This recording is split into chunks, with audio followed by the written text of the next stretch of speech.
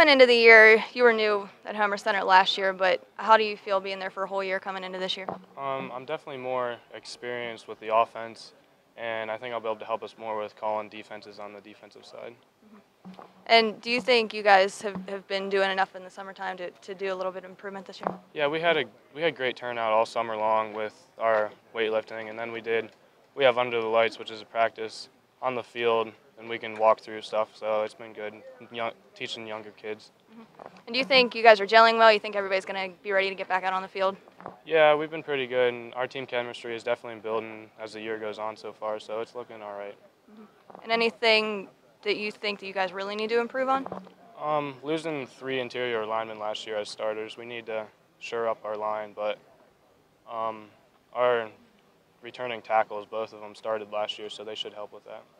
And have you embraced kind of a leadership role in the off-season, and do you plan on doing that throughout the season? Yeah, definitely.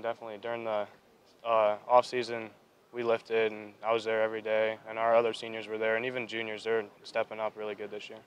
All right, sounds great.